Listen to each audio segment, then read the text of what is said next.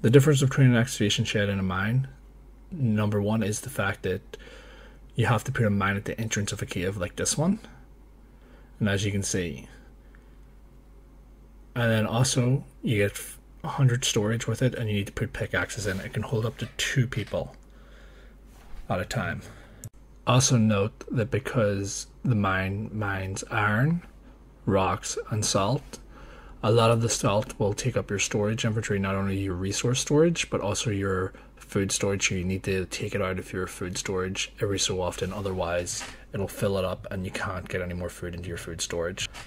Second thing is, the difference between a mine and excavation site is basically the mine is the only thing that can actually mine iron for you, and the excavation site is used for getting limestone and clay.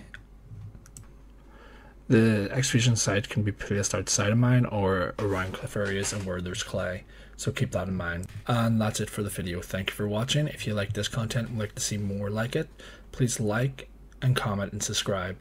Please comment below what you would like to see next and if this video was helpful or not. Once again, thank you for watching.